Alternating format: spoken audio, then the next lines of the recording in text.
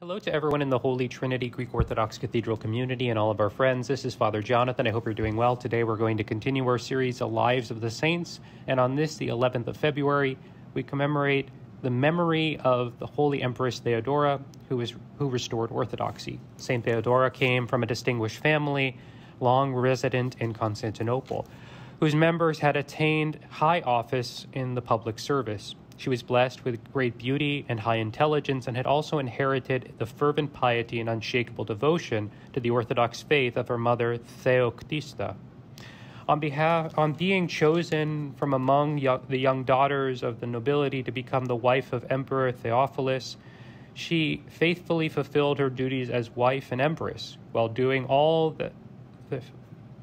that gentleness and patience could accomplish to mitigate the cruelty of Theophilus when he revived persecutions of holy icons with unheard of ferocity.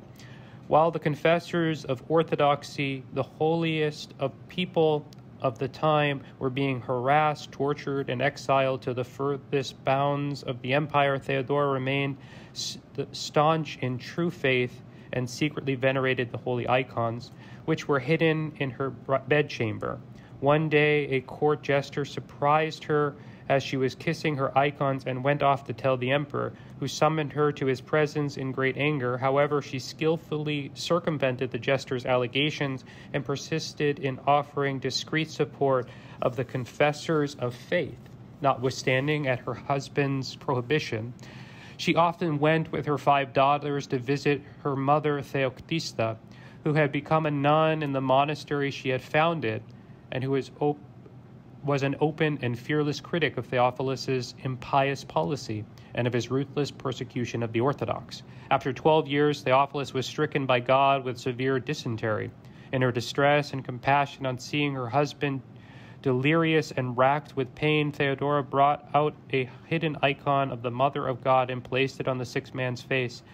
Coming to himself for a moment after terrifying vision, Theophilus kissed the holy icon and confessed the true faith before giving back his soul to God.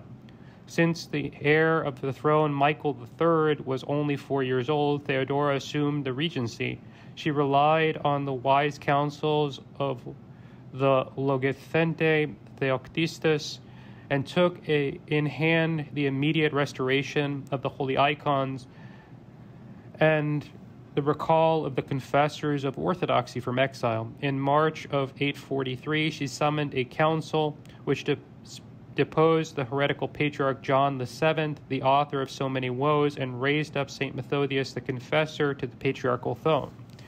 After anathematizing the heretics and confirming the decrees of the Seventh Ecumenical Council of 787, the Holy Fathers assembled on the first Sunday of Lent in 843, with all the confessors, priests, and monks who had come from the far corners of the empire, bearing on their bodies the still bloody marks of their confession of the true faith.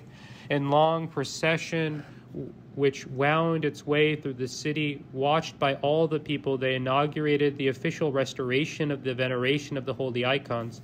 The feast has been celebrated annually ever since on the first Sunday in Lent and has become the symbol of the triumph of orthodoxy over the heresies.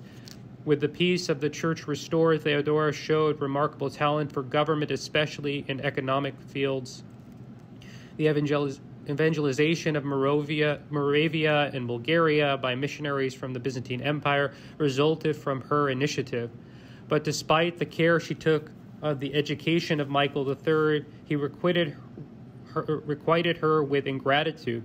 Her brother Bardas, an able man of a moral life, who had come to power thanks to Theodora, exerted a baleful influence on the emperor. He persuaded him to terminate the regency even though he was not yet of age, and obliged Theodora and her daughters to retire to the monastery of Gastria, even though the Patriarch Ignatius refused to tontre them. Submissive to the decrees of Providence, Theodora devoted herself from then on to fasting, prayer, and to all of the observances of the angelic life. She gave back her soul to God on the 11th of February, 867. At the fall of Constantinople, her relics which remained incorrupt, were taken to Corfu together with those of Saint Spiridon. Enshrined in the cathedral, they are miraculously preserved from destruction in the bombardment during the Second World War, and they remain an unfailing source of blessings for the faithful. By the prayers of Saint Theodora the Empress, the restorer of orthodoxy, may the Lord God have mercy on us and save us. God bless you. We are here for you. We love you. Don't hesitate to reach out, call us, email us, leave us a note in the comment section, send us a message on social media. If you'd like to support this ministry, remember to like and subscribe to our YouTube channel and follow us on social media. Again, God bless you and have a beautiful rest of your day.